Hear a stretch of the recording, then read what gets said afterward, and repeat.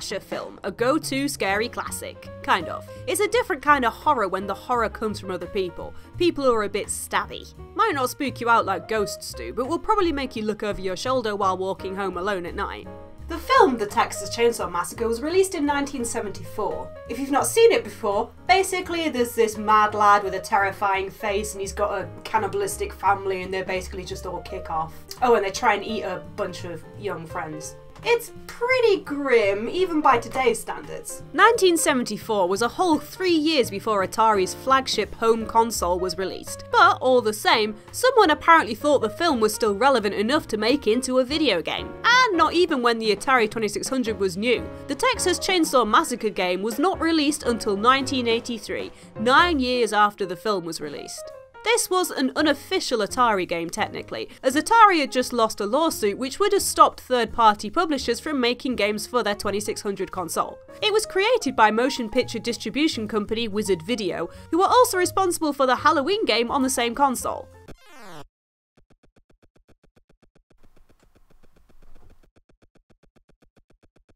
Oh, I see, it's a chainsaw! Well, what did you think it was? All you need to do in this game is run after these women and tear them to bits with your chainsaw. You get 1,000 points every time you grind them into a mush, and at 5,000 points you will get more petrol for your chainsaw. When you run out of petrol, you lose a life. The beep that you hear when the women are on the screen is supposedly the sound of them screaming. When they're ground up by the chainsaw, they turn into, hourglasses? No, I know that's supposed to be pools of blood and bits of body, but I mean, come on. And that's it really. Wander around, find the women, chase them, kill them. Also, you have to avoid a load of really random objects that someone's been fly tipping in this field. And Asbo isn't enough for them. That sound that's going the whole time is meant to be the chainsaw running. It does sound a fair bit like what it's supposed to be fair. When you press the single button on your joystick, the chainsaw revs up. You have to have the chainsaw revved up to cut the victims. The thing is, the spluttering sound of the chainsaw does get annoying quite quickly, after you've got over the fact that it is initially quite a cool touch. When you approach the victims though, they suddenly learn the skill of teleporting and will flash on either side of you. This makes it a bit harder than just ramming your great big chainsaw into them. God damn, stay still so I can murder you. Look, I really hate being so needlessly crass, but no matter how you look at it, it does look like he's wielding a lumpy penis. It really does. If the chainsaw bit was a different colour, well then fine. But right now, it looks like he's pitching a tent in his jumpsuit. Granted, if this was a real life situation, it would be utterly terrifying. But in a game that's supposed to be a horror game, it's just comical to see what is supposed to be a horrifying, cannibalistic character going around with a petrol-powered love length. Maybe this would play a little better if there was some heavy metal music in the background or something. I can help with that! Ah! Where the bloody hell did you come from? It's a cutaway shot. It's a standard technique used by collaborators when they can't be in the same room at the same time. Yeah, I know that. Thank you. I wrote the script. Okay, I'll play something heavy on the guitar here. Help you play the game. Might make it a bit better. Something Texas Chainsaw-y? Yeah. Okay, go on then. Chainsaw.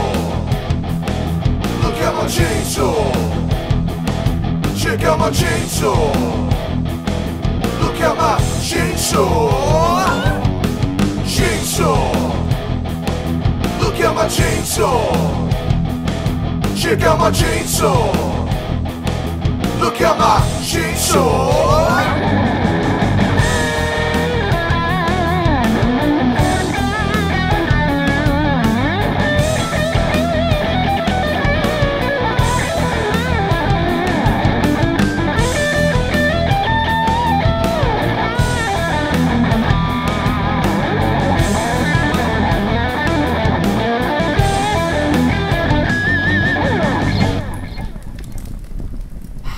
No, I'm sorry, this isn't working. I can't get over how phallic his chainsaw looks. What do you want about?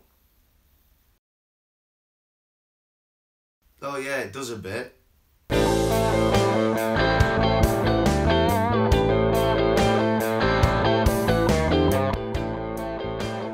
What are you doing?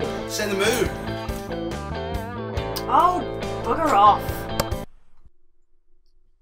Leatherface on the whole looks a bit underwhelming. There's nothing about this screen that looks good, to be fair, but he in particular looks like a short, overweight, middle-aged man with a beer belly. This could just as easily be Jim from The Local who's gone a bit stabby. His eye and ear apparently just being holes in his head are a bit of a strong look too. This has got to be the most underwhelming serial killer ever. There are things in this field which will serve as obstacles: fences, patches of hay, and, inexplicably, wheelchairs. If you come within a pixel's breadth of them, Leatherface will get stuck.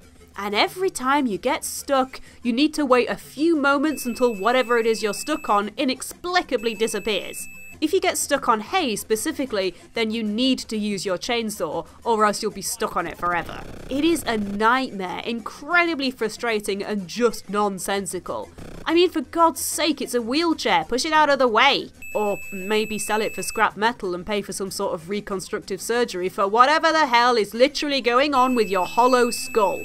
I wonder if he keeps his spare change in it. Another thing that will piss you off is that the perspective is just so utterly broken. Never mind the fact that Leatherface can't walk past anything on the top plane of the play area without getting stuck on it. But look at this adorable little house in the background. It's so small. But then look at that Godzilla's slipper parked right next to it. Who has a truck the size of their house? I mean, I'd say maybe Leatherface is trying to compensate for something, but we can see he doesn't have any problems there.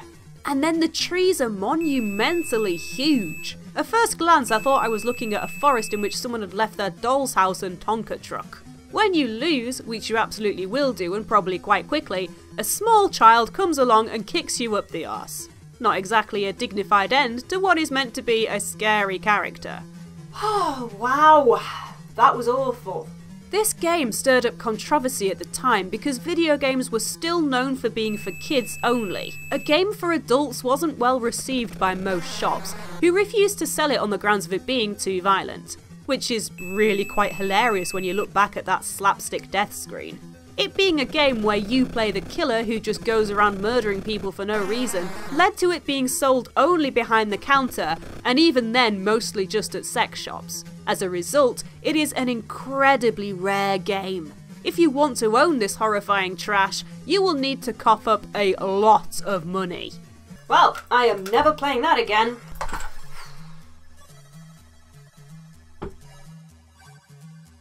Leatherface isn't going to appear at my doorway?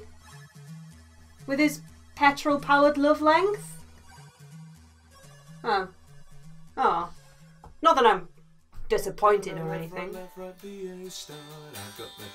got the password to unlock your heart. We play a game, I promise not to cheat. Nintendo or Atari, boy, I think you're really sweet.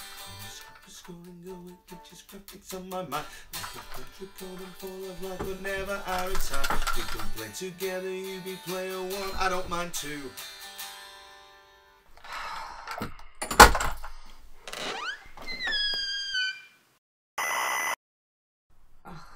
Alright, you'll do. Come on.